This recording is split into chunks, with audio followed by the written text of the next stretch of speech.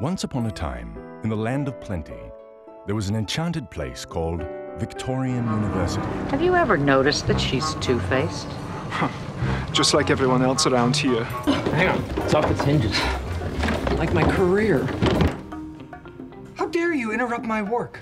Things are getting nastier and nastier around here. Thank God I'm going on sabbatical.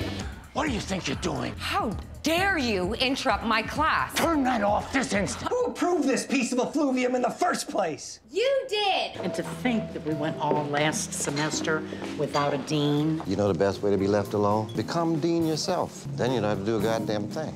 I'd say it's time for a lovely Shakespeare professor to come to the fore. Your acting dean is not qualified for the job. He hasn't any vision. You think you'd make a better dean, huh? Let the do-nothingness begin.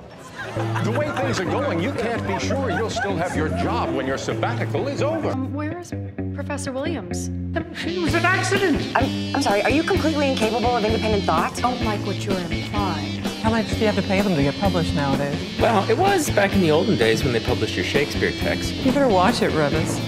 People will say you two are in love, especially if I start the rumor. And you use the cheapest kind of binding. Not stand for another minute. I mean, look at this thing. It's falling apart. Do you think that maybe it had something to do with you? I saw them while they were in flagrante delicto. That's outrageous. Oh, don't make me laugh. No one can touch us. We are full professors. We have tenure. One man's burnout is another man's radical. This is an outrage.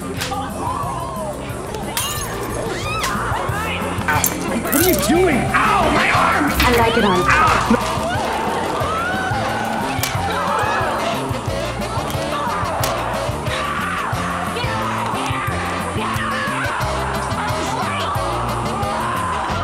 This reminds me of being married. At Victorian, if you destroy one professor, you become chair. If you destroy several, you become dean. And if you destroy everyone, you become president. They picked today to get excited about school. I assure you, this isn't over. I can put my name on something that I don't believe in and get my doctorate. Or I could stick by what I believe And get nothing.